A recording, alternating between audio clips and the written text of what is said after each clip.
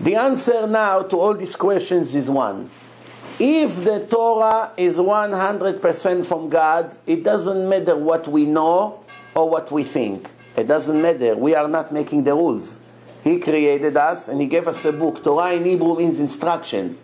This is the right way to live if you want to get your ticket for eternity. The reward that I promised the righteous Jews, these are the conditions. Whether you like it or not, it doesn't matter.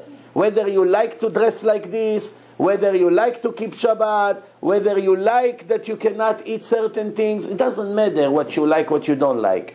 If it's the truth or not. But if the Torah, it's not the word of God, then only a fool will keep any mitzvah. It's either everything or nothing. There's no in between. Someone who does only a little bit is a hypocrite. Why? You have to make up your mind.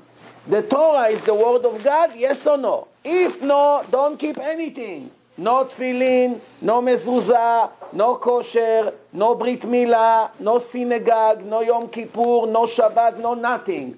Don't be a hypocrite. If the Torah is nothing, it's nothing. If I read some book from the library, I'm not going to become like this book just because somebody thinks so. No, I don't care. But if it's the word of God, how can I live against it? How can I live in a lie all my life?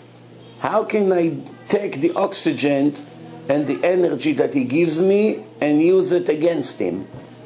Is it possible to live this kind of life? Every second of my life is fake. All of it, it's a lie. And then in the end, I'm going to get a severe punishment for it. Is that the right life? So it comes down to one question. Whether the Torah is divine or not. If we can prove the Torah is divine, then excuse me, you may not have to agree with me. You can stop me right here. But in my opinion, a person knows this is every word is from the Creator of the world, and dare to ignore it is nothing but a complete ignorant. There's no other word for him to know, no other words.